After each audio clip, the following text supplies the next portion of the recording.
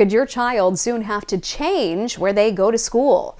Twin States News' Jacobus Roby has the changes happening in the Meridian School District. Meridian Public School District has voted to approve the 2023-2024 school year reconfiguration plan.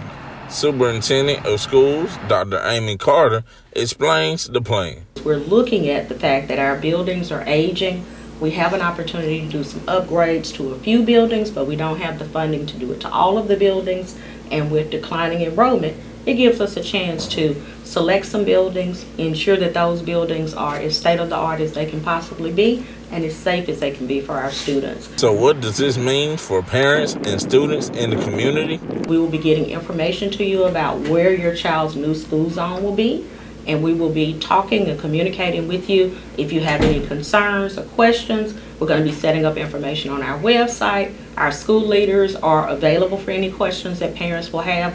For those concerned about their children switching schools, Dr. Carter offers this message. Just a work in progress right now. We're doing things to move our schools forward and move our students forward, and sometimes that may get a little uncomfortable, but together we can make this happen, and it could be great for our students. Now, it is understandable that there are concerns, but the district promises that the students are their #1 priority.